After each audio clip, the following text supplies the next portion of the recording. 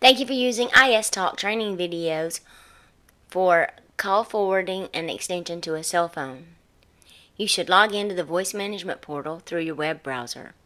If you do not have your portal login information, you can request this by sending an email to support@is-talk.com. That's support@is-talk.com. If you are not the site administrator, you will need to get the site administrator to email us and request the setup or change of the login. Now to the video. First you're going to do is go over to extensions on the left hand side. You'll go to the extension that you're wanting to forward to a cell phone. Go to Enhanced Services all the way over here to the right. Then you will go to Call Forwarding.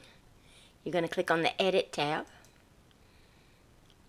Then you're going to hit the Unconditional and the plus sign and simply type in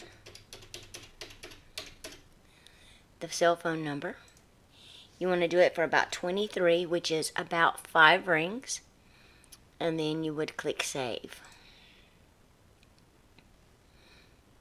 Okay, I'm going to go through that again, and to turn it off, I simply go here, Enhance Services, go to Call Forwarding, and then I uncheck Unconditional. It will turn it off, but does not take the data out. Okay, while we're on this screen, I want to explain a couple of other different forwarding options you have. You can set the phone up to only forward to the cell phone if that extension is busy.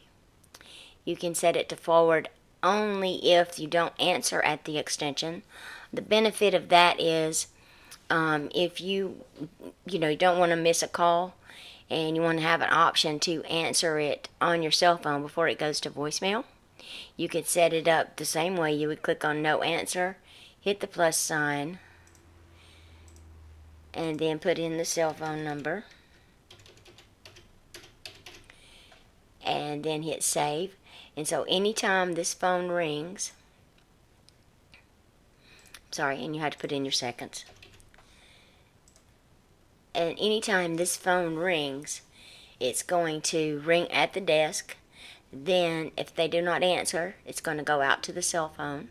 If they do not answer on the cell phone, it will go back to the voicemail of the extension.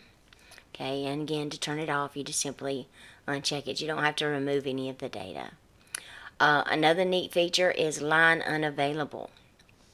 And you can set that up for one extension. You can set that up for all your extensions.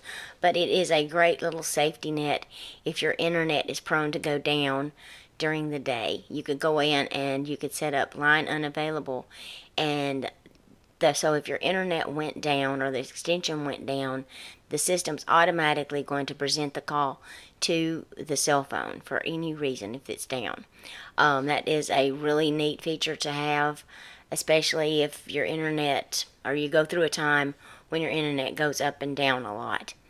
So that's how you would call forward an extension. Okay, another thing to keep in mind when you call forwarding extensions, if that particular extension is part of any of the incoming ring groups, the system cannot distinguish between a call that's forwarded and a call that's just ringing to an extension. All it knows is it's ringing that extension. If you happen to have that extension forwarded, then the system's just going to ring that extension and it's going to go on with the forwarding. So they would be getting the calls that would be coming into the ring group as well on their cell phone. So if you're going to have someone who's just going to be answering calls to their extension from their cell phone and they are part of an incoming ring group, you would want to remove them from that group. And there is another video that we did that does explain how to add members and take members out of the ring groups. Alright, thank you so much for watching.